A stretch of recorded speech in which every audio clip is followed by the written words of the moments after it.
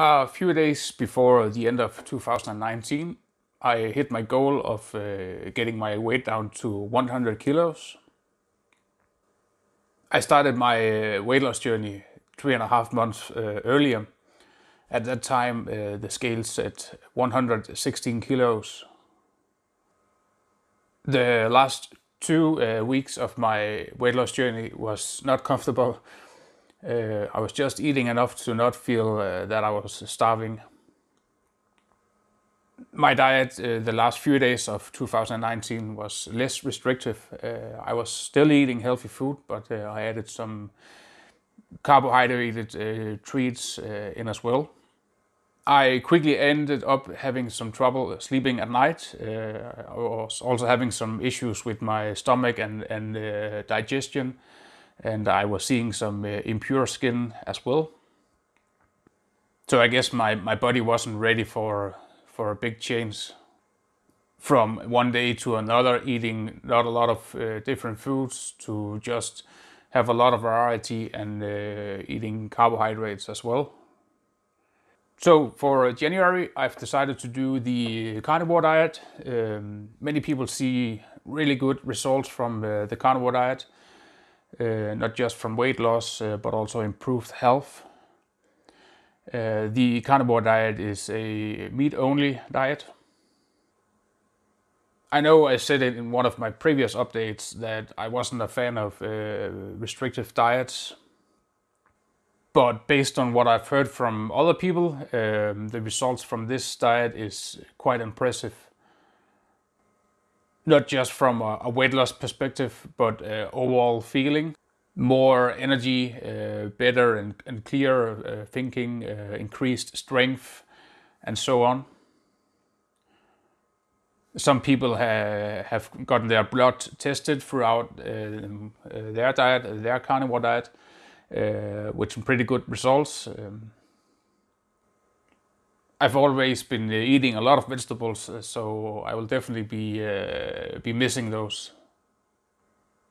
I'll try to eat as many different kinds of meat from different animals as I can, including organ meats as well.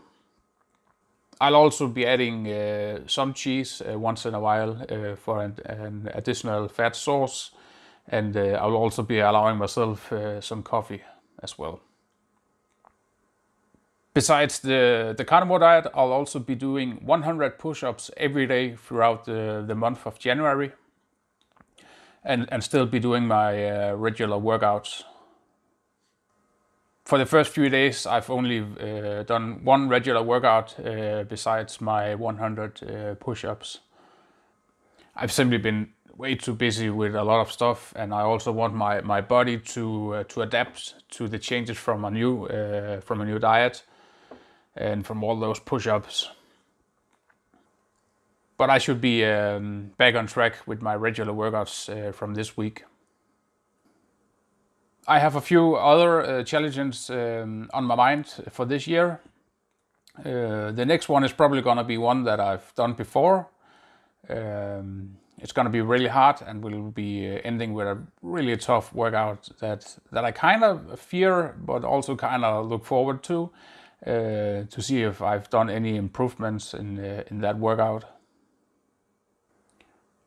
I've adjusted my workout routine to be a bit more intense on squat and deadlift variations.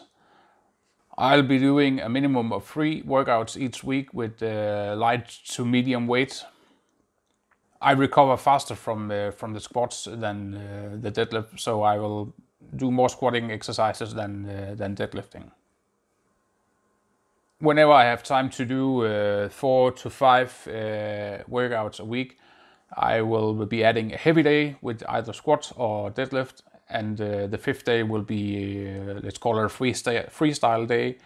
I'm probably gonna add some bodybuilding exercises to get some more muscular definition, and I'll probably do some pressing exercises on the 5th day as well.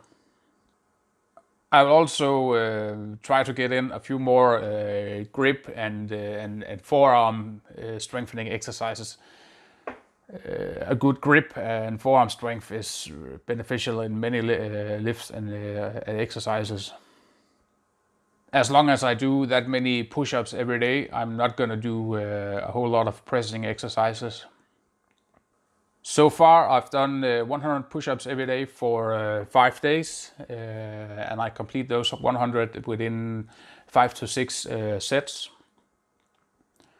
So it's usually between 15 and 25 reps per set.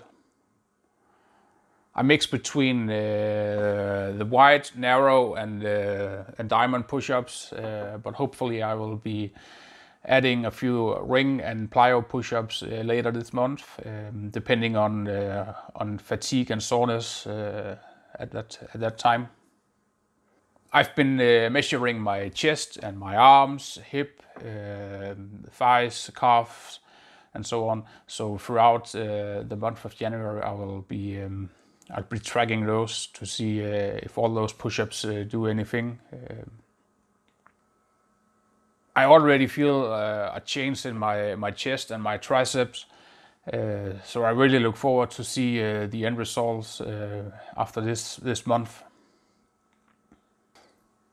That's it. Remember to hit the like button, and if you haven't done so, please subscribe to my channel.